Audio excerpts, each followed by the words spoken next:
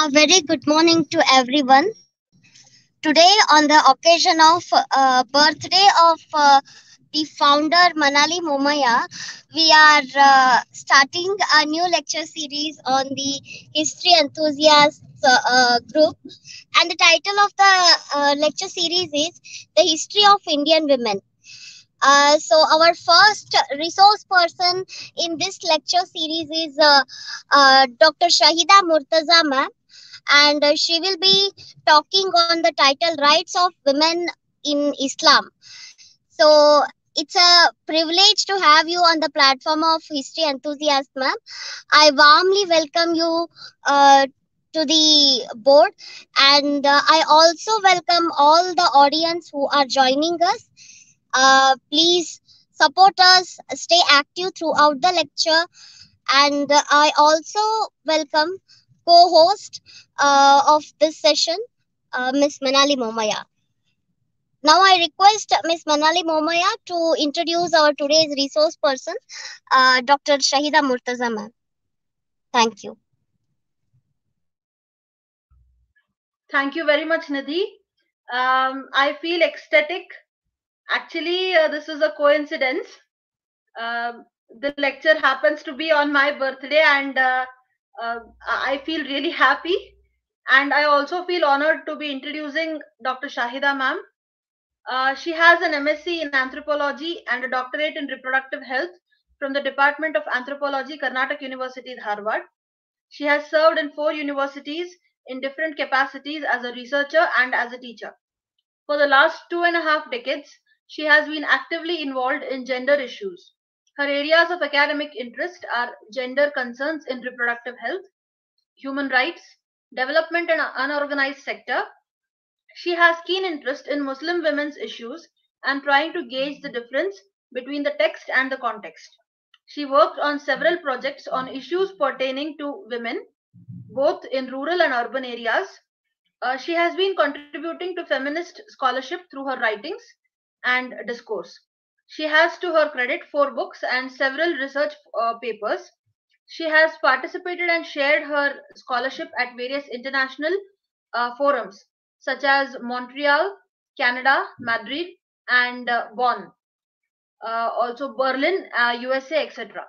Dr. Shahida is on several boards and academic bodies both in India and abroad. She is presently serving as a professor in Women's Studies and director at the Center for Women's Studies in Maulana Azad National Urdu University, Hyderabad. She also has served as Dean, School of Arts and Social Sciences, and also Joint Proctor. Dr. Shahida held the responsibility of Central Public Information Officer, RTI, and chaired the Committee Against Sexual Harassment. It is really an honor to have Madam on our platform today, and we are looking forward to this lecture and learning a lot from her. Thank you, Nidhi, for giving me this opportunity.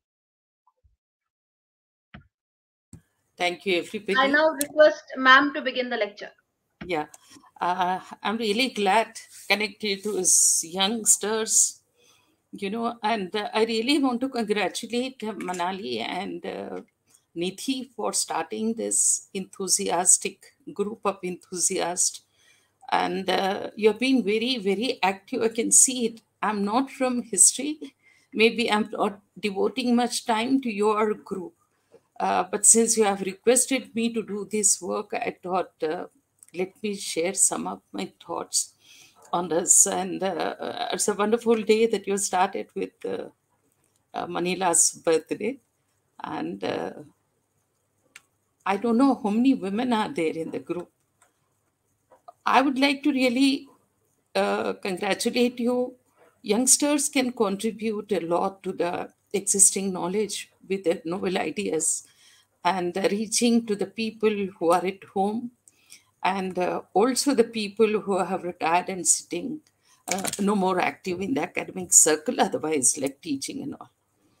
This way, your whole work will get enriched because of the rich experiences.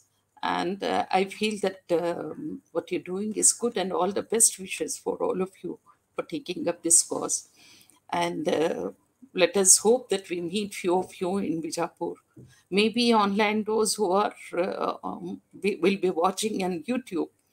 Quite a few may know me because I have served in Karnataka almost 20 years. In Karnataka University, in Gulbarga University, in Bijapur University, and then I came over here. So there's a wonderful opportunity, and thank you for that. We are starting with a historical, view, and then the present situation or whatever it is of Muslim women. They write in Islam, because I would like to tell you first and foremost is what we see in the community may not be reflective of the actual religious tenets or what religion has given to the women or to the men, their rights and responsibilities, and all those things. Because usually when we see the community, we feel, oh, they do not reflect the equality, equity, and justice is not provided to the women or to the men, maybe whatever.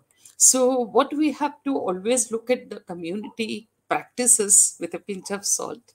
So we have to go back to the original sources to understand actually what is given, why there is a huge gap often you find, because I am coming from a community where I can see that there's a huge hatches between what the text is and what context is. I mean, actually, what is being practiced. So there's very much, what you call it, becomes very necessary that we discuss what the sources are saying about it and where is the fault lies, with whom the fault lies, why it is not in toto being implemented in the society. So I don't know whether I am trying to share my thoughts, I mean, my paper with you, but I may not be able to. I have been trying.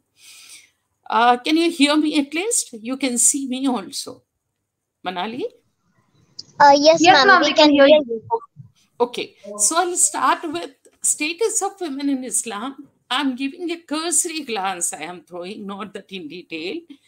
And I would like to say that the rights of an individual, if you want to look from their religious sources or their real life also, we have to see few areas which are very, very important. That is, whether a woman, since we're dealing with women in the particular faith who are attached with the faith or who are in the community, whether they enjoy the rights of few, rights like right to marry, the right to enjoy a choice in marriage, whether she has a right to select her mate.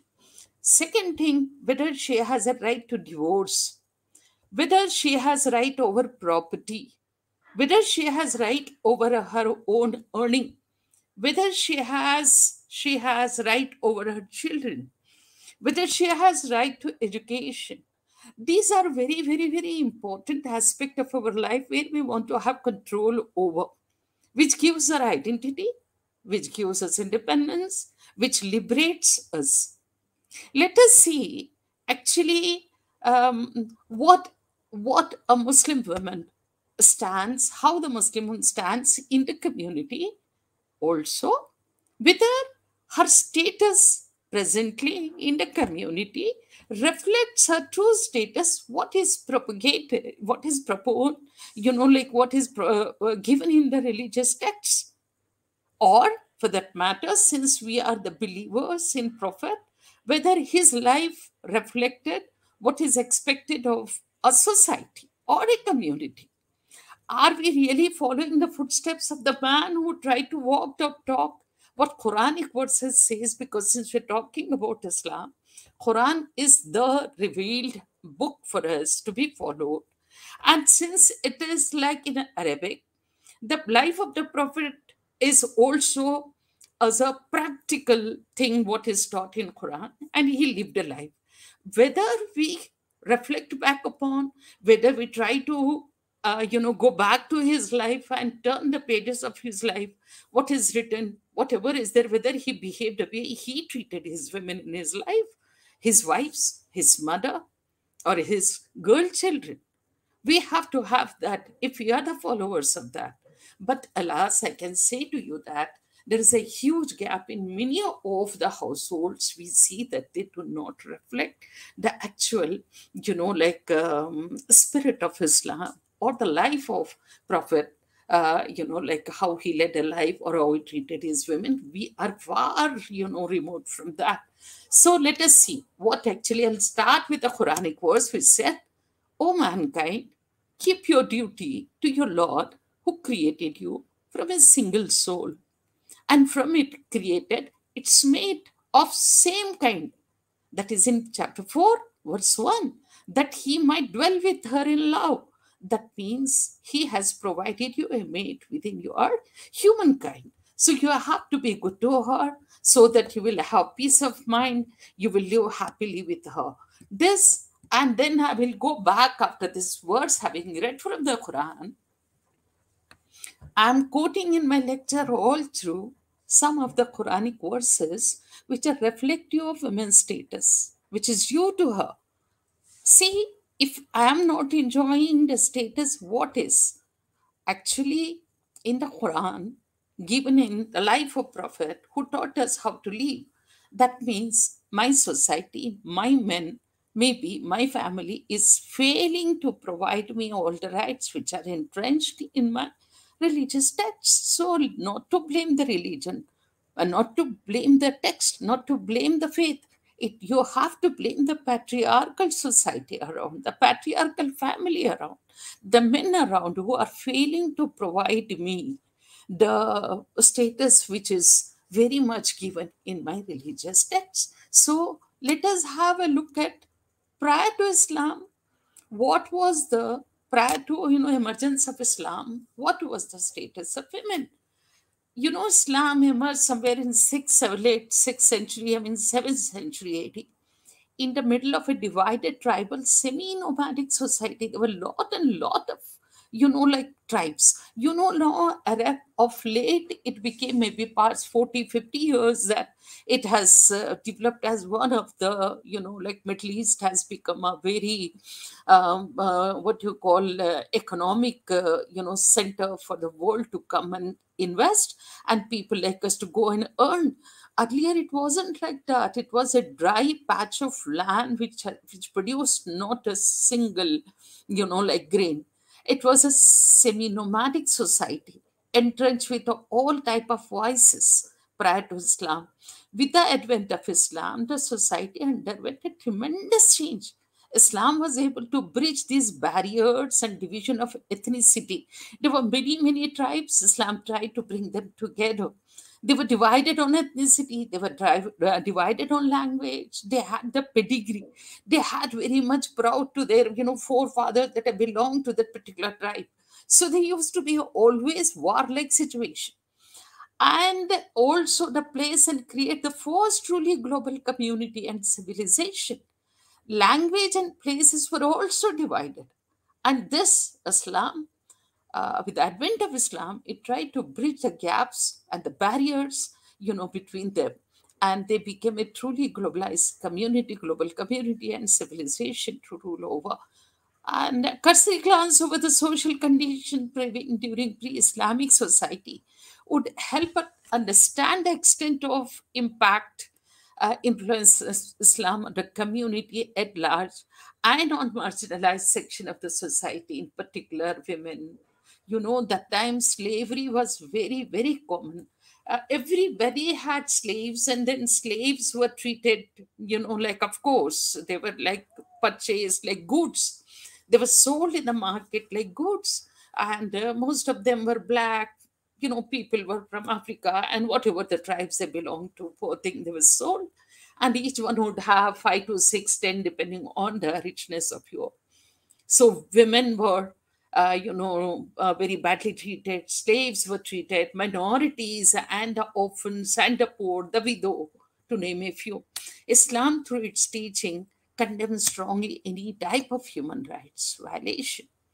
I tell you, when we read Quran, I found, as a third person reading a text, which is a revelation of God, that every step, every chapter, we find somewhere or the other, there is a mention of rights of individual, human rights, animal rights, plant ka life. You have to water the plant, give water to the animals who are hungry, thirsty, all that. Everywhere it is there, not only at immediate family and kinship level also we have been instructed to take care of, but to all the members of the community, the ummah, we call it ummah. I mean, each together, a Muslim community or Muslim all over global level, we call it ummah.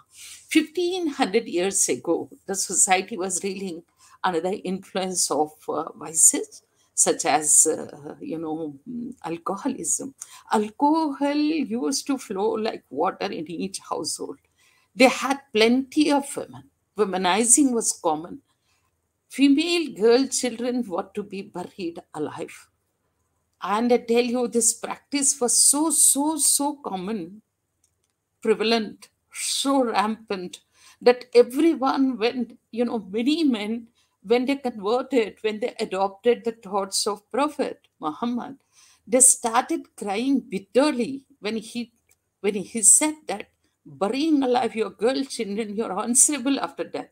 When he brought the realization to them, they cried bitterly that we did really wrong with our children. We used to bury, they used to worry, it was very practiced. Some say that they have seen even the graveyard where the girl children are buried. Still, it is there in Jeddah. Women enjoyed no status whatsoever. They were mere objects of shame. They were mere sexual objects. They had neither voice nor any type of rights. Women had no share in the property, and widows were treated inhumanly.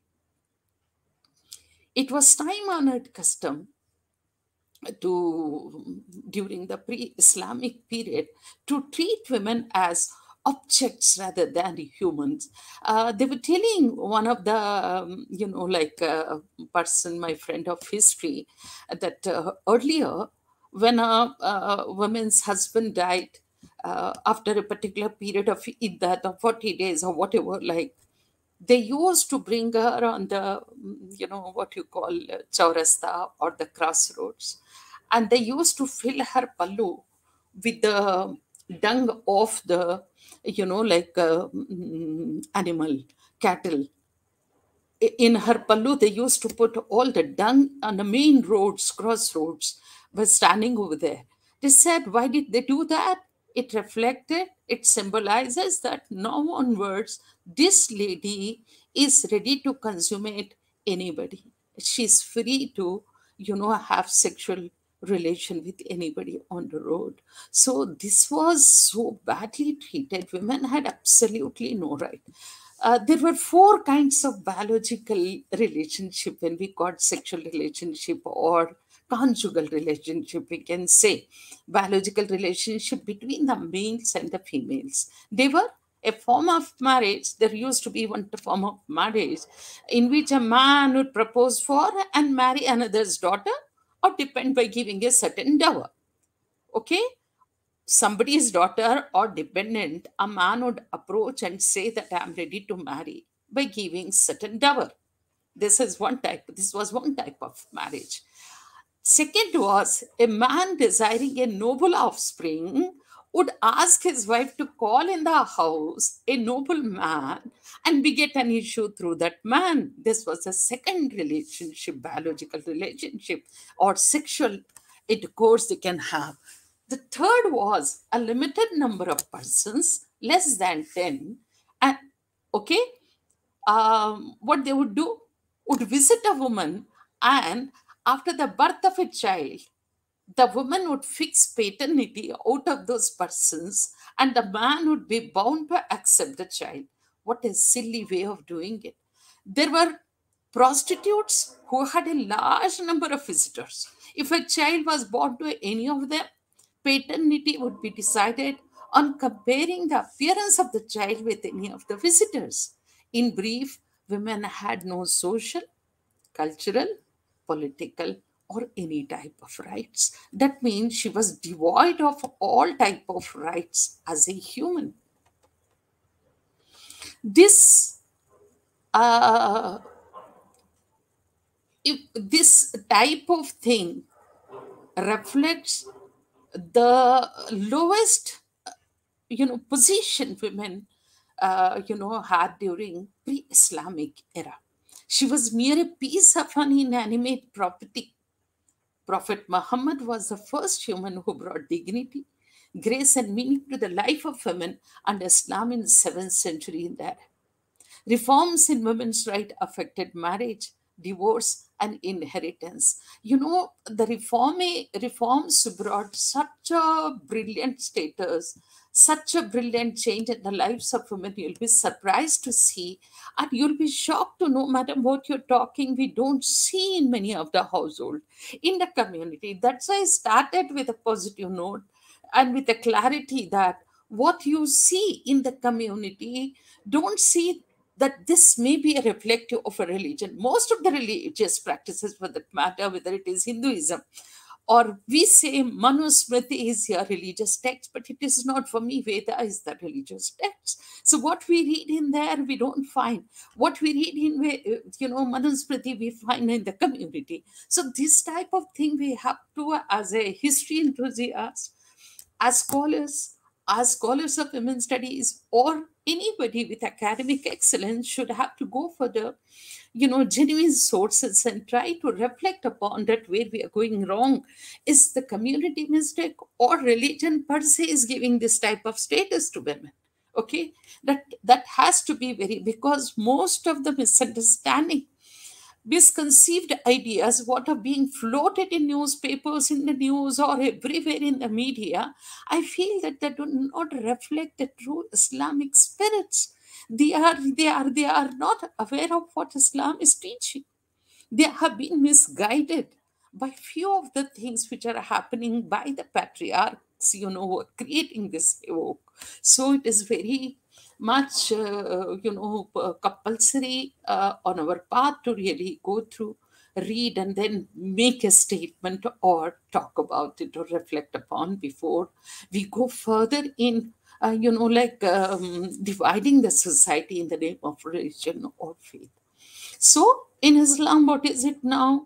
I'll just run through, because you've given me very limited time, but I'll take maybe a little more and then reflect upon what actually the faith has to say about a woman's status.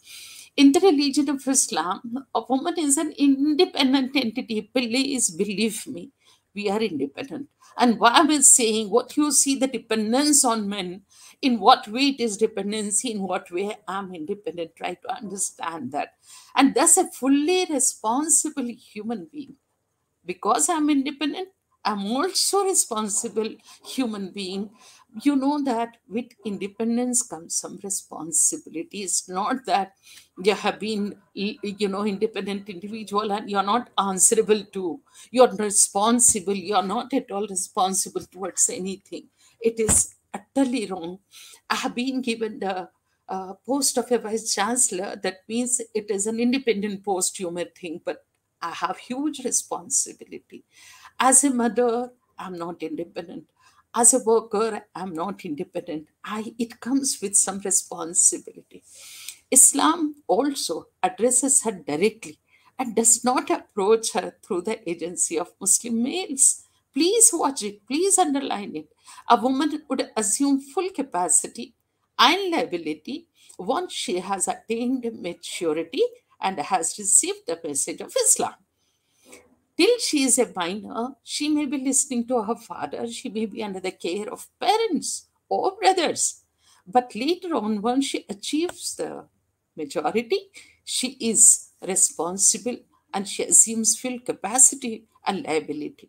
What makes one valuable and respectable in the eyes of Allah, the creator of mankind and the universe, is neither one's prosperity, position, intelligence, physical strength, nor beauty, but only one's Allah's consciousness and awareness, that we call it taqwa. This makes you higher or lower in your status. That is how much you are, conscious of God and his, and aware of his presence. Then only your deeds will be, checked. That you should have the belief, and you will never go astray. It is important that we try to ascertain the status of women as is enshrined in the Holy Quran. Also, briefly highlight the spiritual, social, and economic aspect of it. It is very, very important that we check how much right has been given in the sphere of economy, in the sphere of cultural life, in the sphere of socio-cultural life, rather familial ties, family life. So let us see the spiritual, social, and economic aspect where the women stands. Women, according to the Quran, is not blamed for Adam's first mistake. Usually they say it is Hawa who misguided Adam. This is not true. Both are jointly wrong in their disobedience to God. Both repented and both were forgiven. This is in Quran chapter 2, verse 36, chapter 7, verse 20 to 24. In one verse, in fact, 20, chapter 20, verse 121, it specifically says Adam specifically was blamed for the mistake. The Quran provides clear cut evidence that women are completely equated with men in the sight of God in terms of rights and responsibilities. The Quran states every soul will be held in pledge for its deeds, not for husband's deed, not for children's deed, not for others' deeds. Quran chapter number 4, verse 38. Every soul will be held in pledge for its deeds. It was common, socially accepted practice among Arabian tribes to bury their daughters alive, which I mentioned earlier. The Quran forbade this custom and considered it a crime like any other murder. God has revealed and sent the prophets wherever the crimes or inhuman practices increased in the communities or in the societies. That's why he sent a lot of prophets. And the Prophet Muhammad, was sent in late 6th and 7th century when Arab tribes were reeling under the worst conditions. Worst in the sense, the treatment towards women, the treatments towards slaves, the treatment toward a human being, the treatment toward animals, the treatment overall was worse than animals. Then the prophets, brought the true light and to what you call equity, equality, and justice to each one individual there, irrespective of tribal association or the women, or as women, as wives, as daughters, or mothers. They've been given full-fledged rights on par, like men. In some ways, maybe little less. That we will come to it later. And when the female infant buried alive is questioned for what crime she was killed, Quran chapter 81, verse 8 to 9. And when the female infant buried alive will be questioned, she will be questioned for what crime she was killed, criticizing the attitude of such parents who reject their female children. Even today, my friends, all of you are aware, female feticide so very common. We are going back to the days of pre-Islamic era where there was no faith, which could contain their irresponsible ways of life, murdering girl children alive, burying them alive. There are so many cases we as a Muslim we have read, and with proofs, like it was so inhuman even to talk that. See, we had sati burning the widows alive with the husband. We have still widows, not marrying widows, and then mundan, and the way a Brahmin widow leads a life. Then we have sati pratatotha, we have Devdasi system. Then we have now infanticide and feticides. We don't want our girl children to see the day of the life. Why? Are we not going back to the days of those tribes? Why? We are educated, we are richer, we are sophisticated, so called, and civilized. Are we? The census of India Really, it mirror images your thoughts. Where we stand today, government has to intervene to say that not to kill your girl children. Why for we are doing that? Because of the patriarchal practices. Way back, I'm talking about 6th to 7th century, and today here's 20th century. The things have not changed much. Okay, we have invented many more methods to kill her. They used to kill after birth. We are doing it within the womb of the mother. Whenever the news is brought to one of them of the birth of the female child, the man's face would get darkened, and he was filled with inward grief. He used to cover his face and roam in public just to say that yes, I have become a father of a girl child. It was so shameful an act. We shamed as he hide himself from his people because of the bad news he has had. Shall he retain her or sufferance or contempt or bury her in the dust? Ah, what an evil choice they decide on. Chapter number 16, verse number 58 and 59 from Quran. Far from saving the girl's life so that she may later suffer injustice and inequality, Islam requires kind and just treatment for her. Among the sayings of Prophet in this regard are the following. I quote Ibn Hanbal, whoever has daughter and he doesn't bury her alive, Prophet said this, and quoted by Ibn Hanbal, his friend, his companion, does not insult her. Whosoever has a daughter and doesn't bury her alive, does not insult her, and does not favor his son over her, God will enter him into paradise. Why we do the good deeds? Why do we worship God? Why do we give alms? Why do we do puja? Why do we do charity? Our whole, whether it's a Muslim, Christian, or we want to enter into paradise, want to keep our God happy. So what is said? Whoever saves his daughter will enter into paradise. Who said? Prophet said. And his companion records it at the number 1957. That is the para number 1957 in Bukhari.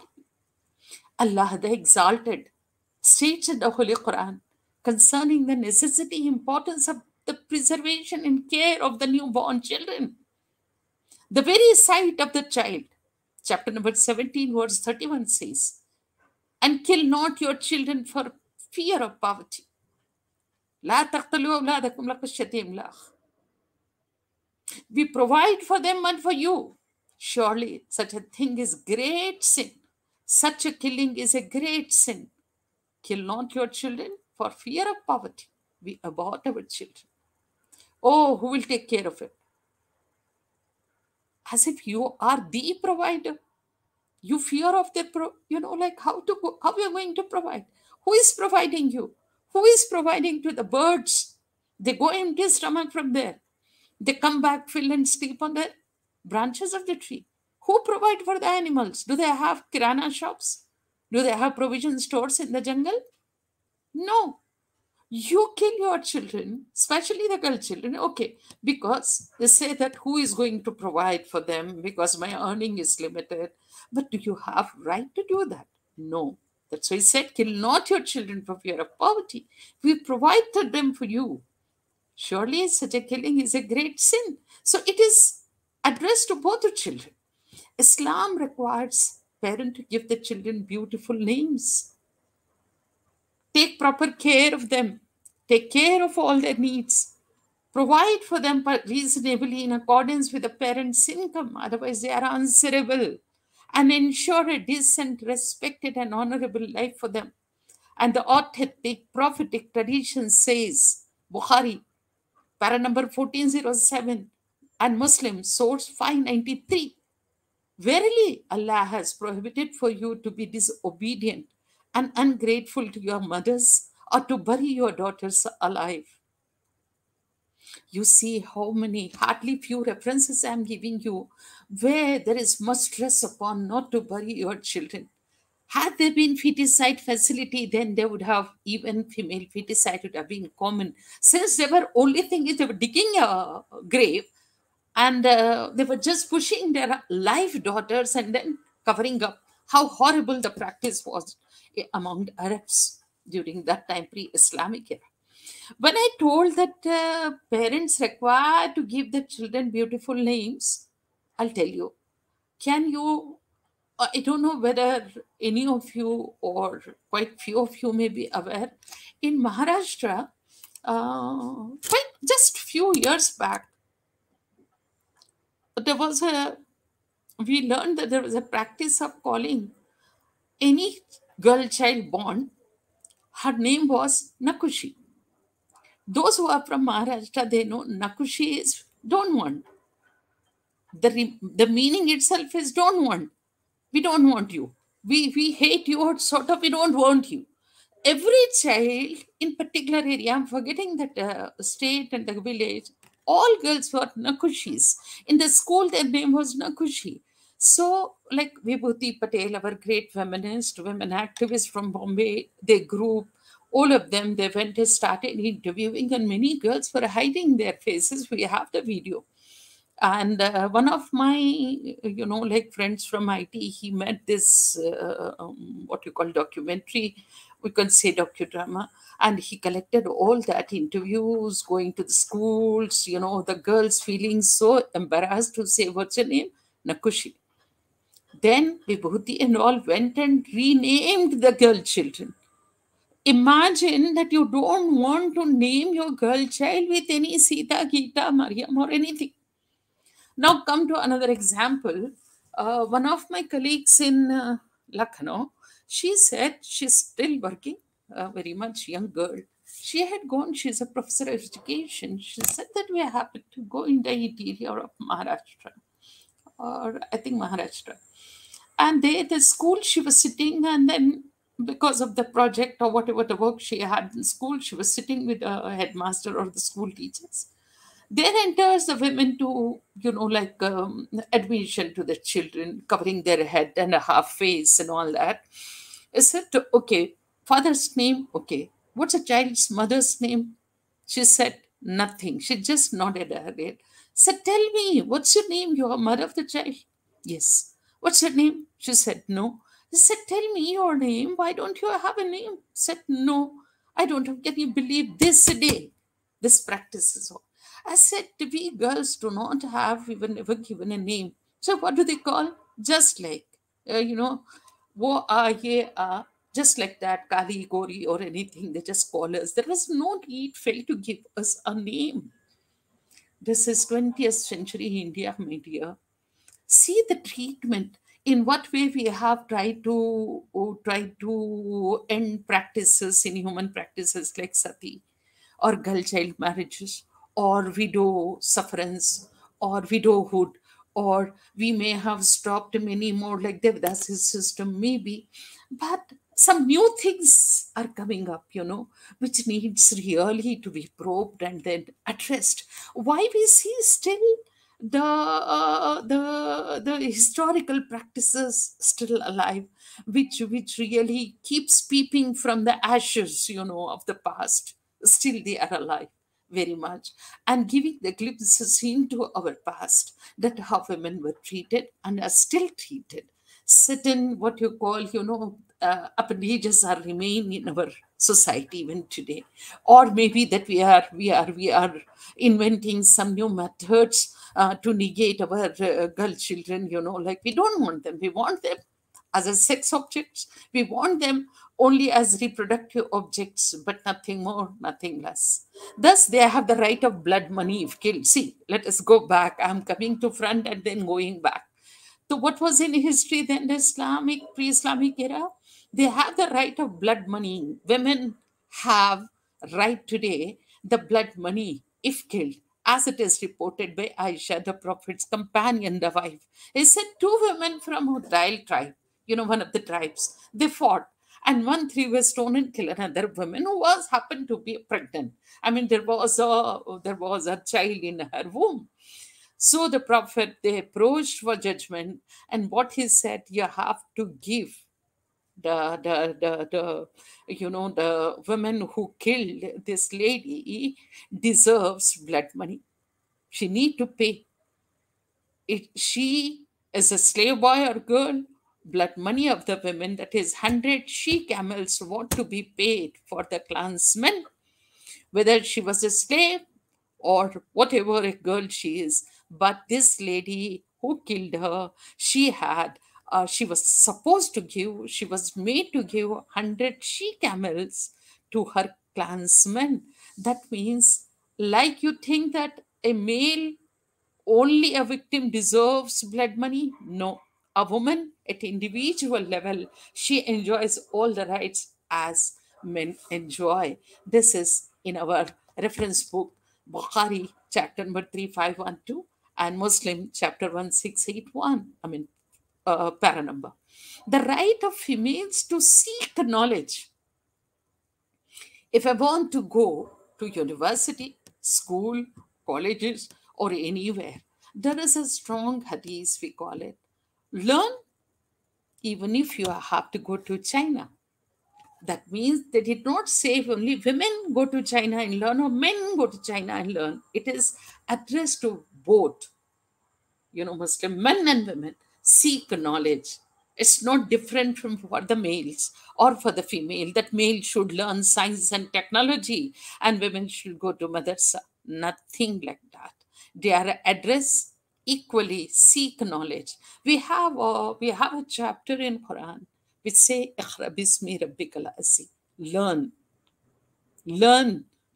There's so much stress is given in Quran. The first verse which was revealed to Prophet Muhammad was "Iqra bismi rabbikal ladzi." That means start learning. Seeking knowledge is mandatory for every Muslim. It is the quote I'm giving from Al-Bayhaqi.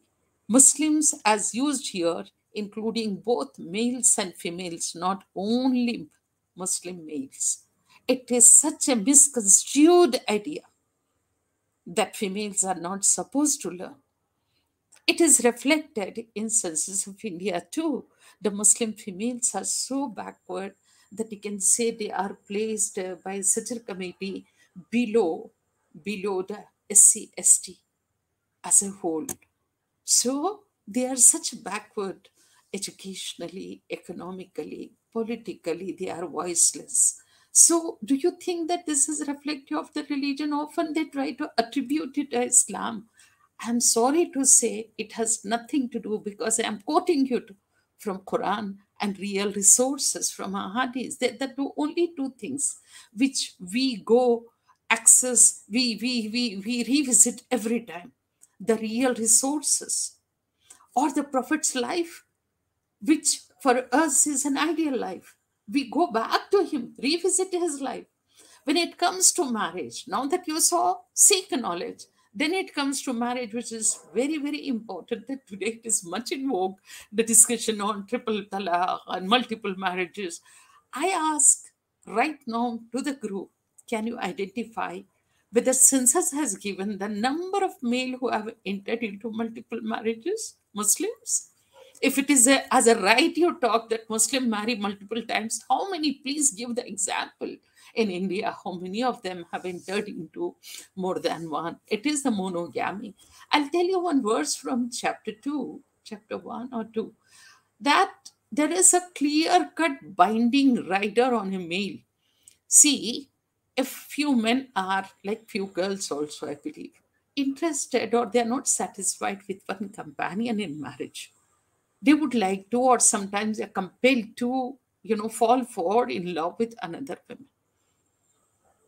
If religion doesn't permit you to legally bring her home, you'll start illegal physical relation. There are many around us where we are working around. We see in the society that they are keeping illegal relation. Children are born out of wedlock and they have no status. The woman is treated very badly as others, even the boy. So if religiously you marry and bring her home, then she deserves what the respect she deserves as a wife, with all the rights and responsibilities. That is more I support. If you are, instead of keeping an extramarital relations with no status to that woman, it is better that marry and bring her home. I told you that prior to Islam, They were all feminizing. There are many type of relations, multiple mates are done in marriage. There was no status given to such women at all. No property rights or nothing. There was no recognition, identity, and dignity as a wife, but you were sex slaves, that's all.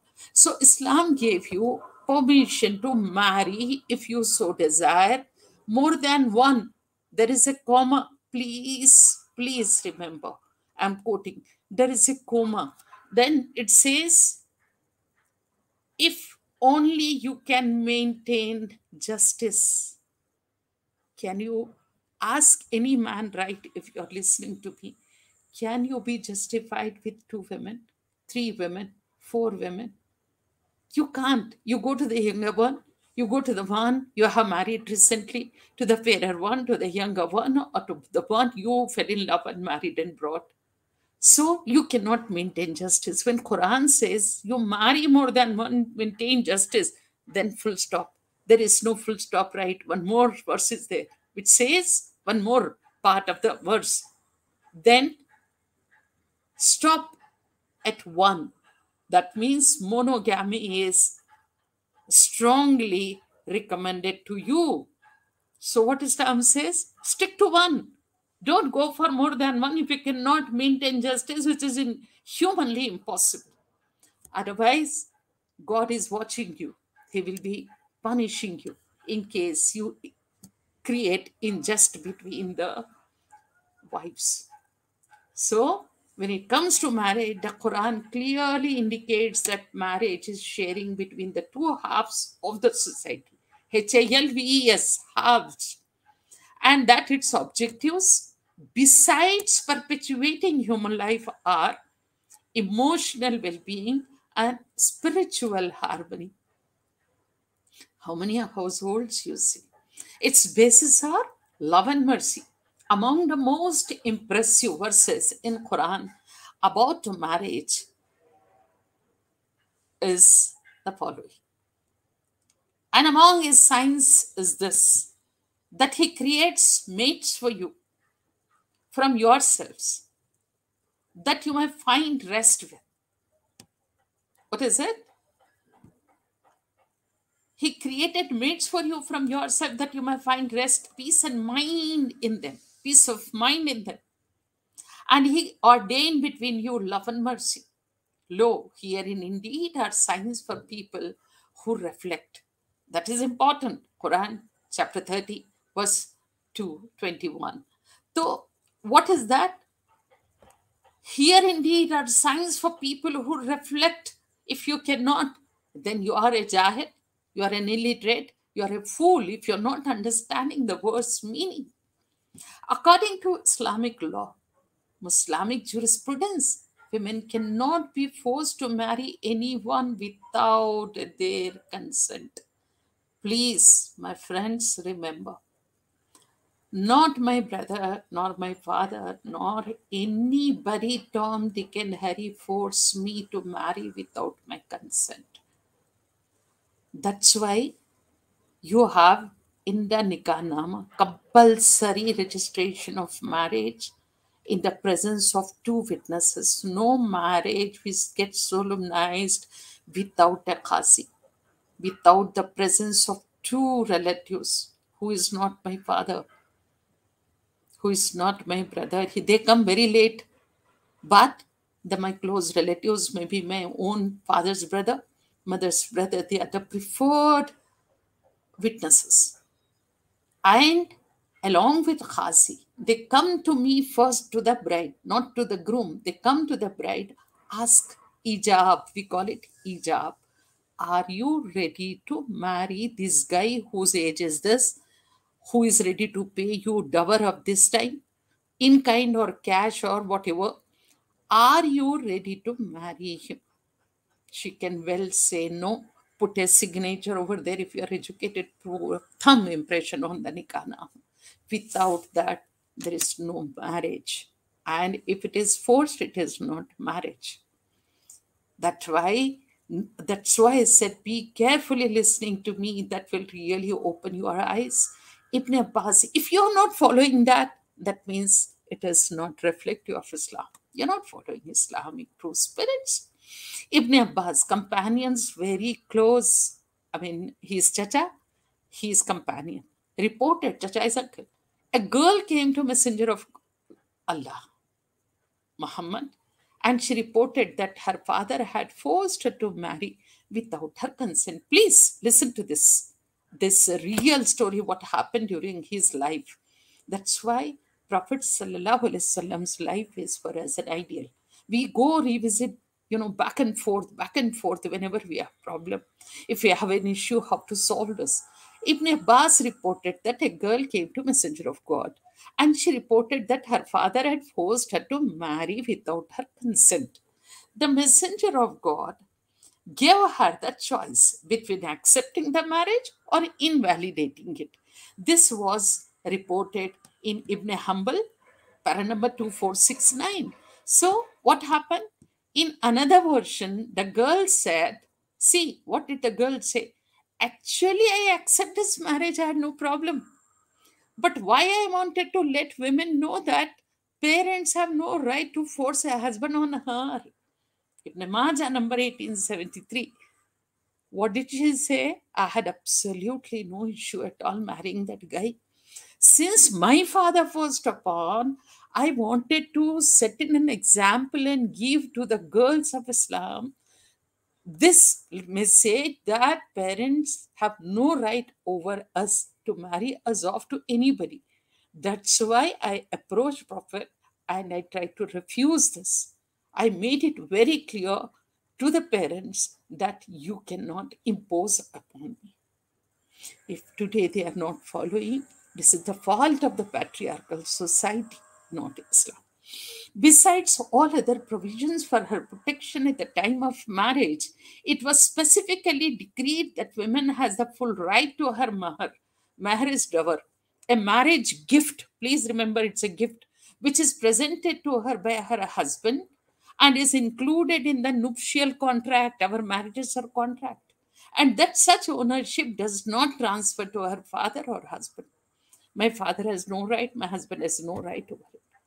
That means this is going to be my proprietary rights, what my husband gives me as a gift, which is decided by my parents and me, that what mahar I am ready to marry this man. The concept of mahar in Islam is neither an actual or symbolic price for the women. Usually people call it, price, bride price. Please refuse this word. Are we saleable goods to say that it is bride price? Historically, it is used as bride price. We are not prized goods. It is the gift. It is something like, my husband has gifted me because I am entering into his life. It is a marriage gift. It is never as a bride price. And it is bride price since you are what you call dan, katiya dan. You are giving in dan. Once you give in dan, you never take it back. This is some few words we have to make it problematic. This was the case in certain cultures during pre-Islamic era that bride price was given. That means once for all the women had lost her rights over parental home, but rather it is a gift symbolizing love and affection. When I give gift today to girl, today is her birthday, when I'm giving a gift that symbolizes love and affection. It is not like, it is the price, neither symbolize, it is the actual or symbolic price for you. This is something like one should understand that today you see in most of the household, prayer is not given, but dowry is given in lakhs and crores. This is part of the acculturation process in history. We know it very well. As the women's rights decide about her marriage is recognized, so also her right to seek an end of an unsuccessful marriage. Do you know that? I have right to dissolve my marriage. No, you do not know. I'm not happy.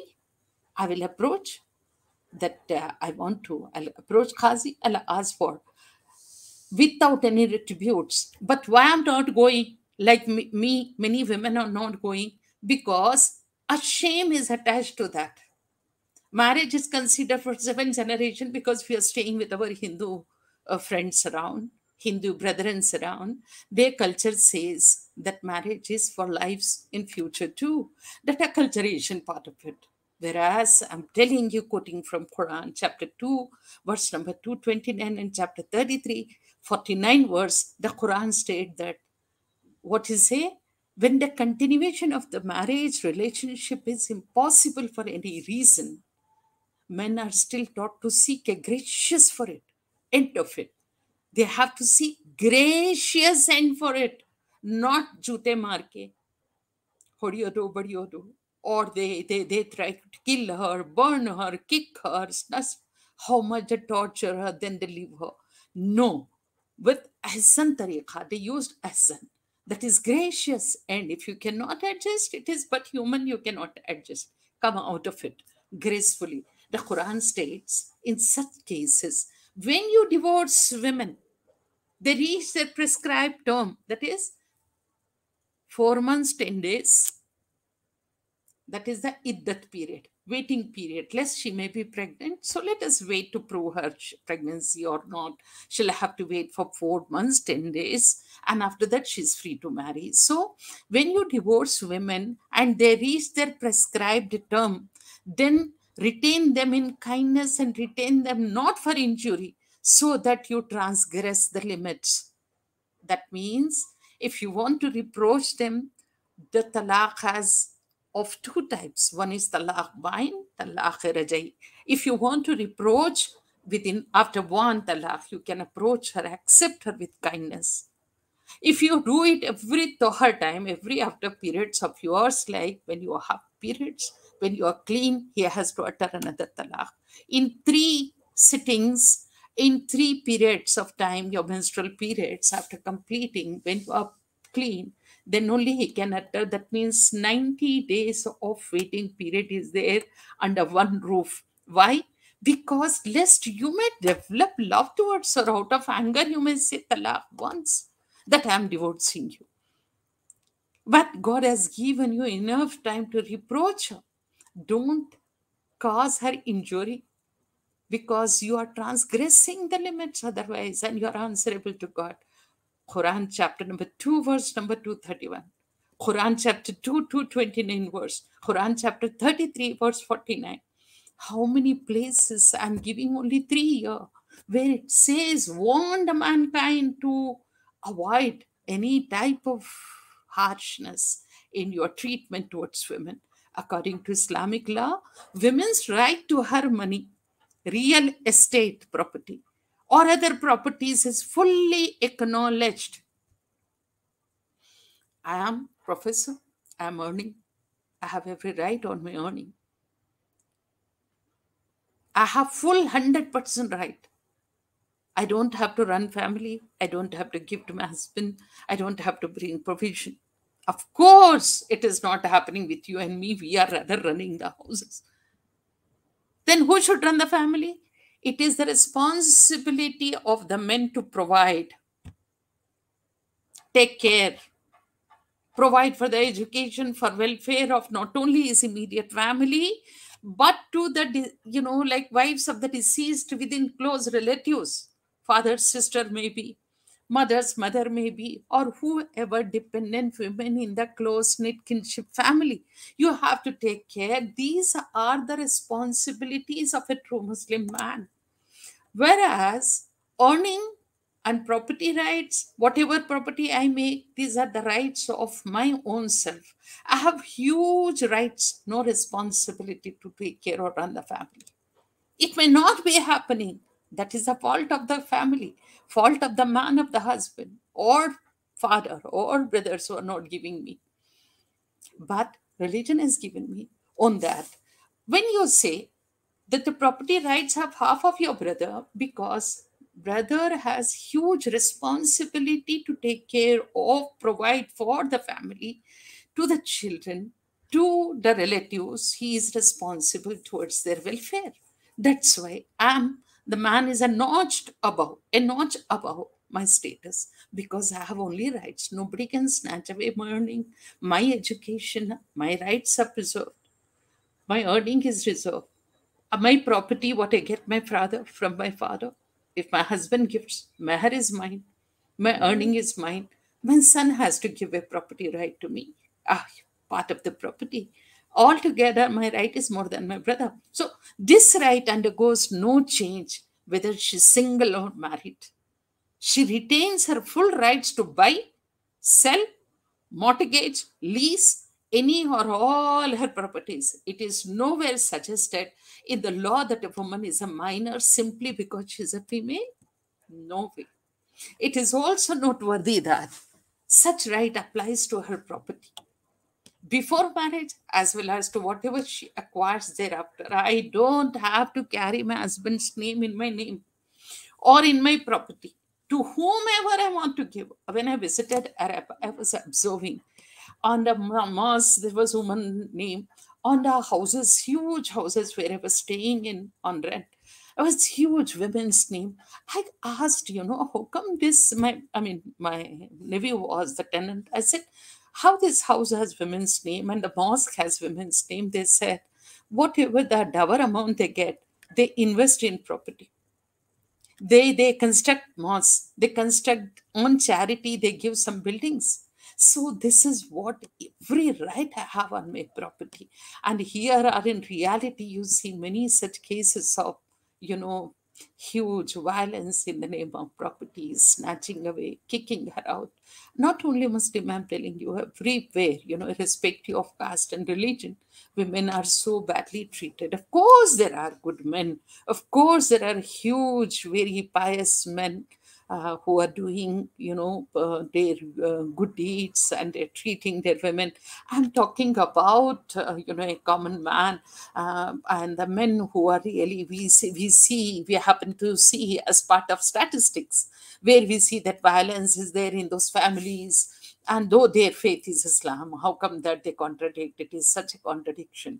It is there because neither they know religion, neither the women know their rights. Because it is in Arabic, they never read. Translation is available. They should go. The empowerment of women happens when they learn the, context of Islam properly, read and then learn the rights.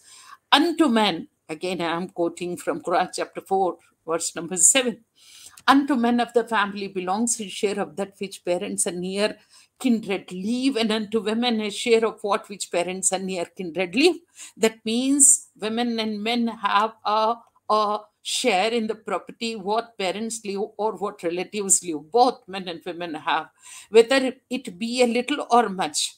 A determinate share is there, which is very, very clearly mentioned in chapter 2 and chapter 4, how to break the property. I think chapter 2, it is very clearly mentioned what share should go to whom, and then women have clear cut denomination of the share in the relatives' property, in the parental property. Her share in most cases is one of the one half of the man's share. I told you the reason, that she has huge responsibilities, whereas women have no responsibility. Friends, I'll tell you, when it comes to responsibilities or rights of women, Islam has given so huge rights for women. A mother can say no to breastfeeding, or say, pay for my feeding your child. And that means she can claim the price for the services she is rendering to the child of the man. That means she can claim the price of the breastfeeding. This much right a woman has. Understand my point? So responsibilities are not much, just to safeguard the house and then cook and do. Go work outside. Your earnings are your earning. Nobody said don't do that. Only thing is piety and moral upgradation, which everyone says that stand by it, with no implication that she's worth half a man. Please remember, when half of the man share you are getting, it doesn't imply, people usually consider it is that your worth is half of man's. No. The variation in inheritance right is only consistent with the variation in financial responsibilities of man and women according to the Islamic law. What are the responsible financial? Men has huge. Provider he is after God. but you have zero responsibilities financial. Man in Islam is fully responsible for the maintenance of his wife, his children, and in some cases of his needy relatives, especially the females, widows or deserted or deceased whose husbands are dead. There is this responsibility is neither waived nor reduced because of his wife's wealth or because of her access to any personal income gained from work. This doesn't depend, neither it is waived off because your wife is earning, she's a professor, she's a doctor, so your property is reduced. It is utterly a sin to do that. Many families I have seen, both of you earn, let us part with your share, give it to your younger brother who doesn't work properly. Wrong. Rent, profit, or any other legal means, if she's earning, that has no effect on his gaining the right over parental property. Okay, this is very brief abstract of the vast array of rights, freedom, identity, and individuality of Muslim woman is entitled to under Islamic tenets. It may appear through, though a utopian idea, I know that, because you don't see it in reality in most of the houses. It may appear to you, though, a utopian ideology, but such is the exalted position that Islam provides to women, wherein her rights over over what you call responsibilities. Her rights overrides her responsibility. RIDES overrides her responsibilities. But when one observes, it looks like the majority does not fit the ideal. Indeed, it appears the status of women in Islam is theoretically exalted and but utterly deplorable in practice. So the state of women in India, particularly, is what you call, we can say, the survey has shown that they do not enjoy the status as is enshrined in our real resources. I think I have taken much of your time. I'll stop it. I have much to speak, but I'll not do that. Thank you so much. Thank you. If you have any question, let us talk. If you are still there, I'm so sorry, Manali. I think cross the time much more. I will No, ma'am, it's all right. the time. No, ma'am, it was absolutely very interesting and thought provoking. I thank you very much for this emphatic lecture and especially for highlighting the I think differences. we don't have questions and all because it is on YouTube. So there may not be Yes, ma'am. questions. I Actually, would have loved to the clarify viewers any more. can ask questions in the comment section if they wish to. But right now, Are I there don't think viewers there at are. all? Are there viewers? Yes, ma'am. There were 10 or 12 quite a few minutes ago. I think now they have gone down, but there's still 5 or Maybe they 6. got bored of my lecture. Yes, ma'am. No, definitely not. I think for some other reason. And yes, ma'am. I have a question actually. So you were Please. talking about the differences between text and context. Is it possible that the language of the text can sometimes be confusing, and the patriarchal entities will use that to their advantage and make it reinterpret it in such a way that they can have stronger hold on women? See, most of the Islamic feminists are talking about, reinterpreting the whole thing. They say earlier in, I think, 9th century, if I can recollect properly, there were hundreds of women who were occupied in translation of, with sources and all that, real sources you have to go. There is a huge gap, 5,000 years or whatever it is. So there is a huge gap, and Arabic is not everybody's mother tongue or language, and it has many different accents, colloquial expression, and all that. The purity of language is very, very high, Quranic language, when it was revealed. So the only difficulty is in translation. So what we always have this question. Okay, men started interpreting it, and they have given that color of patriarchal interpretation. And that's why there is a huge gap between the spirit of the verses and then its translation. What is for the public consumption? It has come in many other languages, because when you take from one language to another language, you lift it, you may lose the original meaning. It happens in English, it happens in German, it happens. But apart from that, I'm telling you, Manali, there is a huge problem with the culture. What I don't know whether you read Simone de Beauvoir's Second Sex. She said very strong statement she gives after observation over the period of time, observing many cultures across the globe. She has come out with a statement, many statement for that matter. In one place, she says that she's not born but becomes a woman. That means we are not born like this, low class, low status, unintelligent, they call us, dependent, and then we are secondary citizen. We are not born like that. We are made one. We are born equal. The culture makes us. It is, see, the gender is a constructed term. Stereotypes are constructed. So also your status is constructed. Biologically, we are equal, right? We both are equal. We are born with equal thought, power, intelligence, intellectual, and common sense. But why, on the basis of our biology, we have been given a position which we are discriminated, we are subjugated, we are violated. All this happens. So what we call is, you read yourself. You learn Quran, you learn Arabic, read it. Read the good translation. God cannot be discriminatory.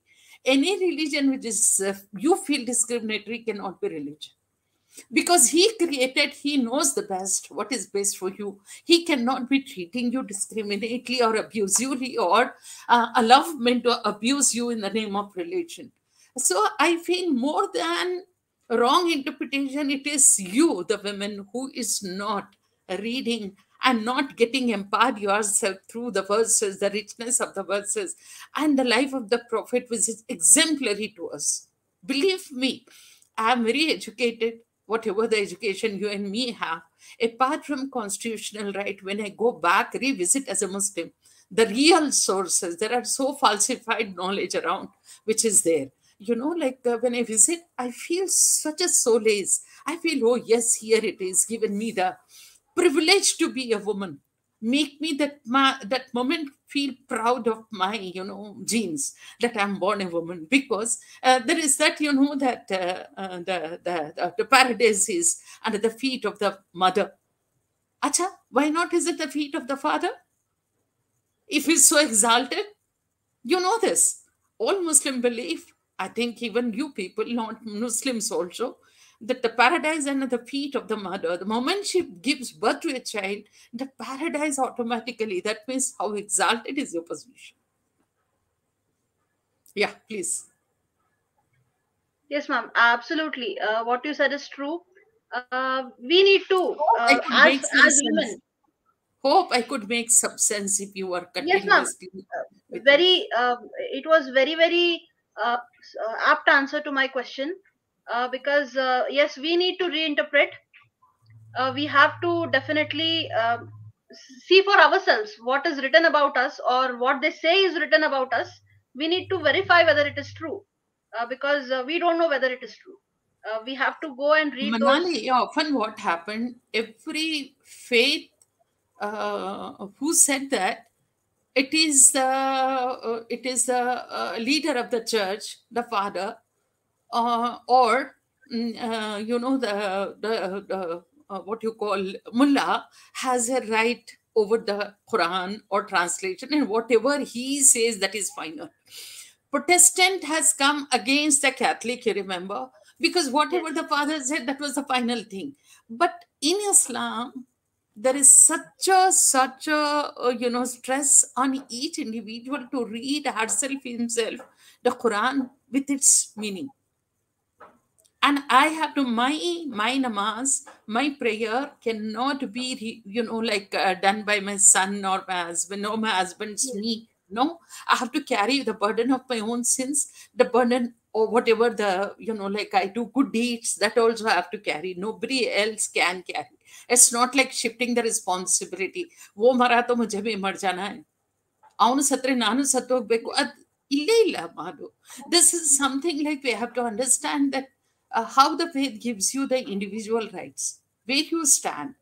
If it is not found in the community, it's not the fault of the religion or faith. It is the fault of the community which has adopted a particular power structure. The power structure we have to smash, and that you can smash only with the knowledge. That Yes, knowledge ma'am. has to come from the sources. Yes, Who stops it exactly. from reading? Yeah. I want to thank you especially here for highlighting the difference between religion and community. A lot of times people think that religion is equivalent to community, and whatever is Not at all. happening in the Not at all. community is a reflection of the religion. Not at all. Yes. So that is a very The important educated should remember that, try to analyze it properly. Be justified in that they are not. In that way, everywhere the Islamic culture should reflect what is in Saudi Arabia, what is in Pakistan, what the practices in the Pakistan, some remote tribal areas where they marry the Quran. You know that? I'll tell you one thing, if it is not a time. There is Quran, they want to marry, they are practicing. They marry off the eldest daughter to Quran. Why? Why? Because there are only daughters in the family. There is a huge property. They don't want to part away with the property to their younger brothers or other relatives. So once she is married to the Quran, she will remain at home as a noble lady. So the property remain at home. How about her emotions? How about her life? Is it permitted in Quran? Is it permitted in Islam? It is not. But in the name of Islam, they're doing it in Pakistan. So if it is common, if the community is the reflective of the Quran or faith, then why do you find the differences? Pakistan, Bangladesh, India, Arab, Saudi Arabia, everywhere you have a different reflection of it. That is culture, not religion. exactly, ma'am. It was a really very wonderful lecture. There's one question in the comment from okay, sorry. The username is Guzra Hua Zamana. I don't know the name of the person. Is there any book on the rights of women in Islam? How many? How many rights of Islam? Plenty of. I don't know whether I have, because my Almira is here. I'm just trying to watch. There are, many books. I can send you a few names if you give me your number. I can. Can you give me your Yes. number? Because in the comment section, I don't see it here. Can you share? Yes.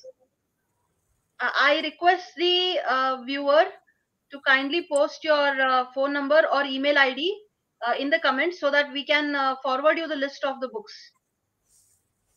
Please do that. It may I'm take not finding that chart. no, ma'am, it's not here yet. But whenever the comment comes, I will let you know so that we can Yeah, give them the please give list. me. I'll send him the references. Yes, it's here. The number is here.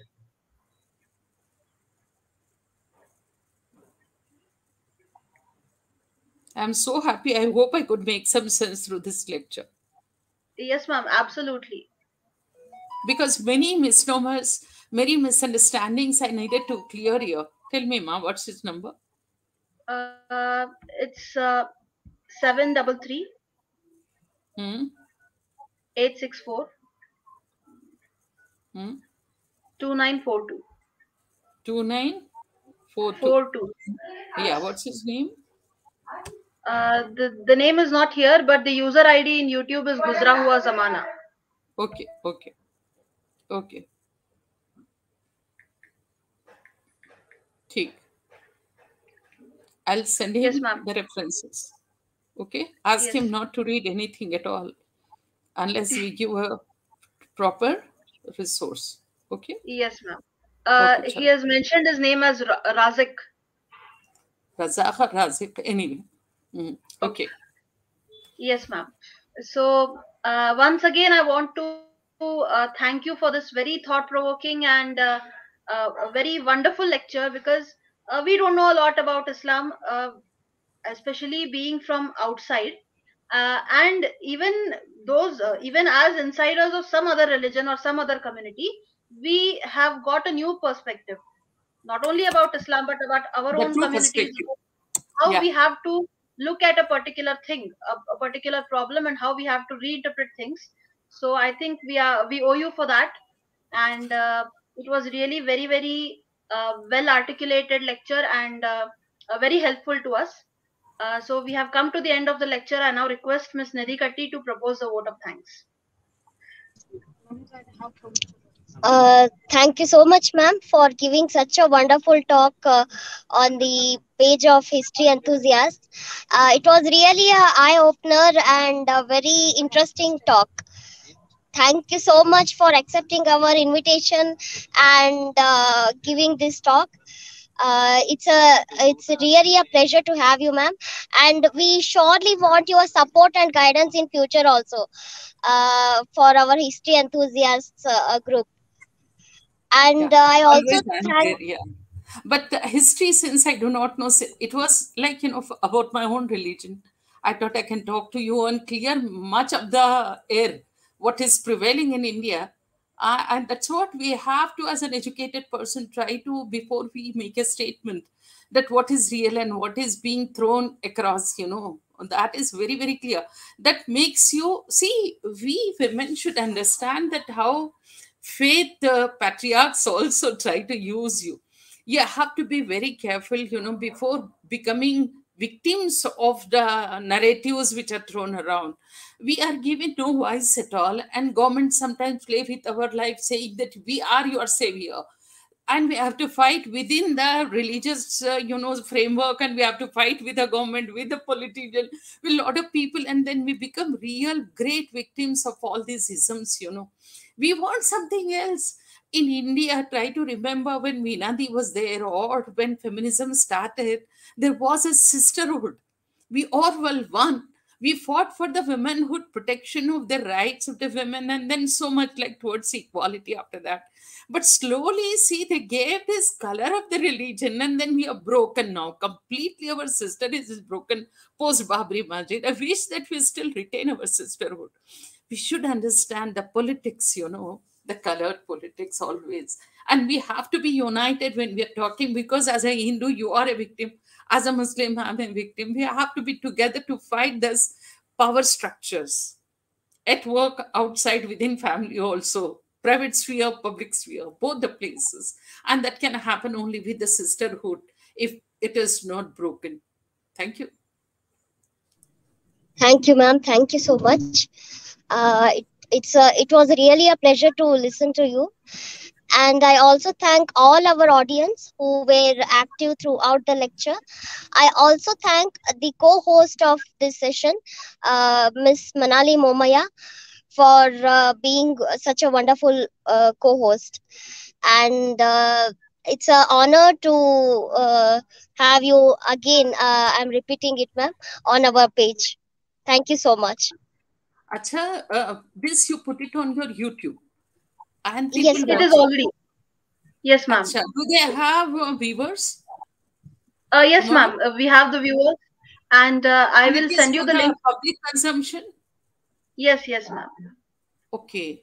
This is the first of its kind you started. First is mine. Uh, in the women's history Yeah. series, this is the first lecture. Yeah, Yes, ma'am. please give me some feedback if you receive. If any Sure, questions ma'am. also. Okay? Definitely, ma'am. We will forward It the is questions to. available on which portal? YouTube? History Yes, ma'am. enthusiast. On YouTube.